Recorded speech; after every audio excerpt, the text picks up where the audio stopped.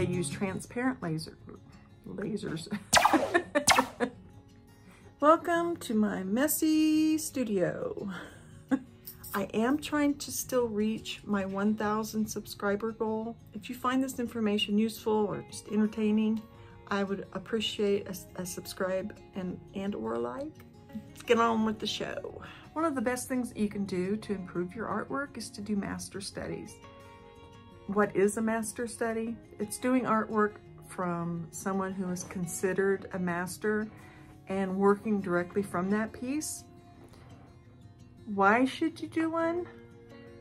It shows you how they use color, value, their materials, what their process is by sitting down and actually doing the work. You can compare your work, the work that you're creating, with the work of a master and see how it falls. Are you wanting to improve your use of color or your use of value? This is a good practice to do for artists of all levels. You want to choose your master artist by what you want to learn. If you want to use color in a new way, do you want to see how someone does a portrait, what techniques they use, what their color palette is, perhaps. So what you want to do once you find that artist, and thank goodness we live in a digital age because you can go online and find reproductions of Rembrandts and just whatever master artist you want to use. What I like to do is to take my iPad and pull up the image on there and work with it next to me. Hopefully on the description of the piece that you're wanting to work from, it will have what materials they use. Was it done in oil on canvas? Was it oil on paper? Was it a pastel? Whatever it is that they use, ideally you would use too if you're doing an actual master copy. Historically, you would go into the museum and be able to work directly with the actual master piece in front of you, which would be wonderful. But that's not always so easy these days. You also want to look at what size they created the artwork in. Look at the ratio. Was it the 4:3 ratio, which is like the typical TV screen or monitor is set at? What are the measurements of the piece, and how can you, if it's too large for you to work at that size, is there a way that you can use the same ratio with a smaller size? A good way to start your master study, no matter what the style the artist has created in, and I'm assuming it's going to be a two-dimensional master study, is look for the darkest and the lightest spots. Examine the work closely and see what the palette was that they used. Can you mix your colors close to what the master used? The same color, the same tone, the same value, the same, an opaque paint. How did they achieve what they did that has drawn you in? Look at the composition that they used. You know, is it symmetrical? If it's asymmetrical, how is it asymmetrical? How are things located in the composition? What draws your eye in to the piece? And then also make sure that you're working from large shapes to small shapes. I do this as a regular practice, and my favorite ones to do are Sargent. And I'm getting ready to do a portrait of a young man with their pet snake. And I'm drawing it out. I'm taking my time with this piece. There's no rush on it. I'm more worried about the quality of the work than I am the speed at which it gets out. So, but it's been a while since I've done a portrait in oil paint. So I really need to do some studying and refresh my memory on how to get the right skin tones and how the brushwork should flow. I want it to be a loose piece, even though when you look at that, it looks like it's going to be a really tight piece. That's not going to be my intention. My thought is the more information I can work out now, drawing wise,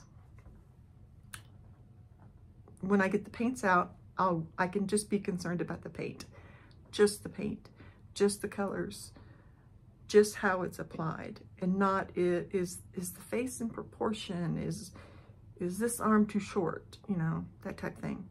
So that's what's got me started on thinking about master studies, and why I felt it was important to share that with you all. If it's something that you don't do, that you don't like to do, you know, I'm not the art police. I'm not going to come to your house.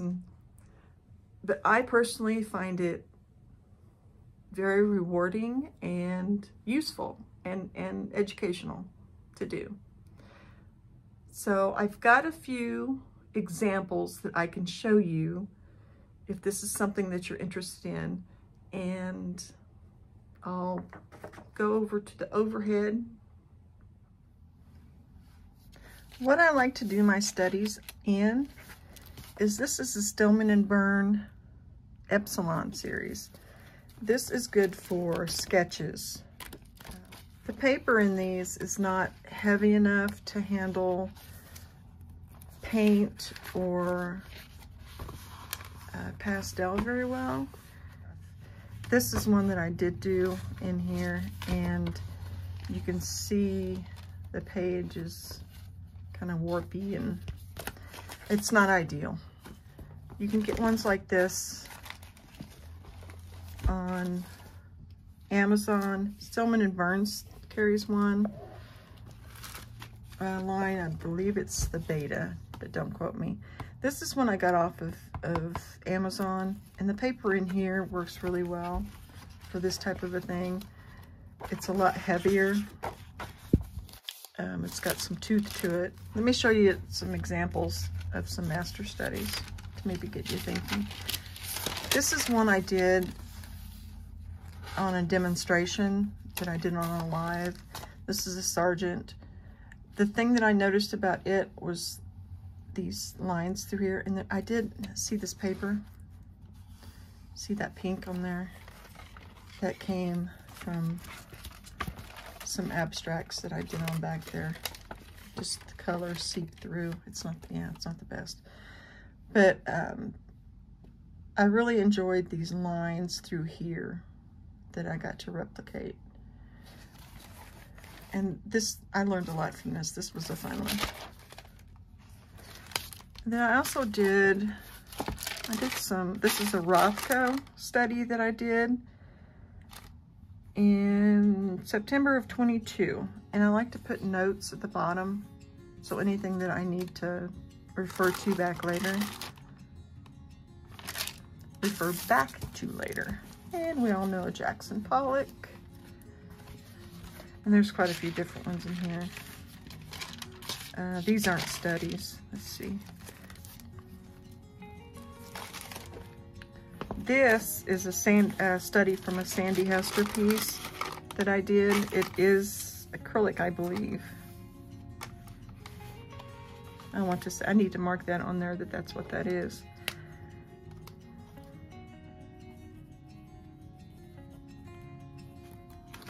And then this one, but this is the one I wanted to point out. This is a Fairfield Porter. What I did was I looked up a number of his work online, and I found one that related to the landscapes that I wanted to do. So I wanted to replicate this bluish green color. And there's a lot of fields in this area that look like this. So that was my main purpose of doing that. And then back here, I probably should do another one of these or something similar.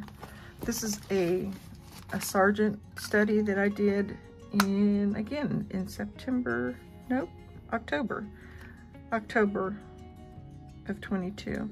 And this was in acrylic. Now the original that he did was in oil, but I chose to do it in acrylic, which is fine. What I was mainly looking at on this Sargent was the colors that he's got in some of the flesh, that rosiness in the cheek, and the shape of the eye and how it works. With this one, you know that one's there. Your mind fills in the blanks. I liked some of the brushwork and things that he did down here. His lost edges was another thing that I found interesting. Anyway, I enjoyed it. I need to do another Sargent, I think, before I do the portrait that I'm working on now. So on our next video, that's very well could be what it is me doing that. I think that's all I've got in here to show you. So thank you for watching the video today. If you found it helpful or useful, if you could subscribe, that would be really great. And hopefully I'll see you next time. Bye all, take care, be safe.